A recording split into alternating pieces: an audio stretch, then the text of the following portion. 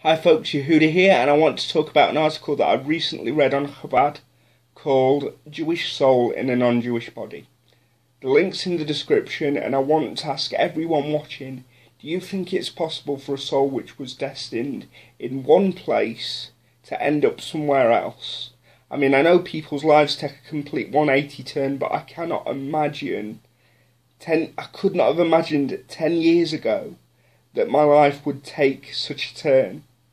But this article suggests that in fact Jewish souls can be born in a Gentile body. Kabbalah, which is Jewish mysticism, explains, and I quote this article directly, Kabbalah, which is Jewish mysticism, explains that the souls created by Abraham and Sarah and the souls created from the unions of other righteous couples have been distributed among the nations of the world, and it is these souls who become converts to Judaism.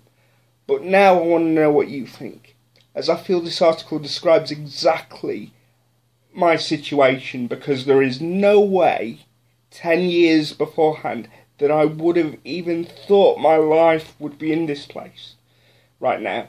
And I've spoke about who I was before I got into spirituality and religion in general, and I would have never thought that my life would take this complete 180 turn. So please let me know what you think. The article and to my situation, as I say, the link's in the description. Don't forget to like the video and also leave a comment. Peace.